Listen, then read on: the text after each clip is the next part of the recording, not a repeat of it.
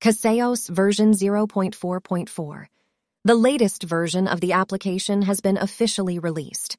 We will bring you a brand new experience. Here is an introduction to the main updates.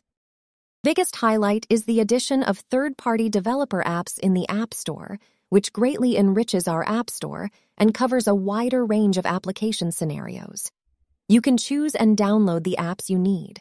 We have added a software search function here to help you quickly find the software you want. If you couldn't find the app you wanted in the App Store before, we believe you will be able to find it after this update. We already have 2 app stores contributed by developers, Wisdom Sky and CP0204.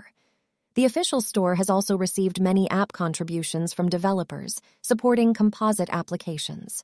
Of course, we welcome more developers to contribute their own interesting apps and stores. You can contribute apps by sending PR to us on GitHub. The second point you will notice is the switch from a 12-hour to a 24-hour time format. You can switch between the 12-hour and 24-hour formats according to your preference. The third point is the CPU temperature display. We have added support for Fahrenheit.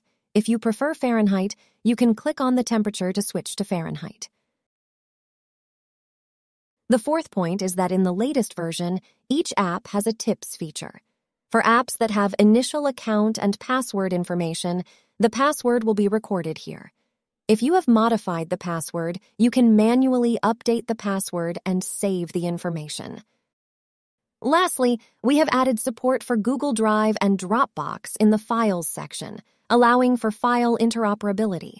We also welcome developers to contribute their cloud storage app capabilities. Come and give it a try.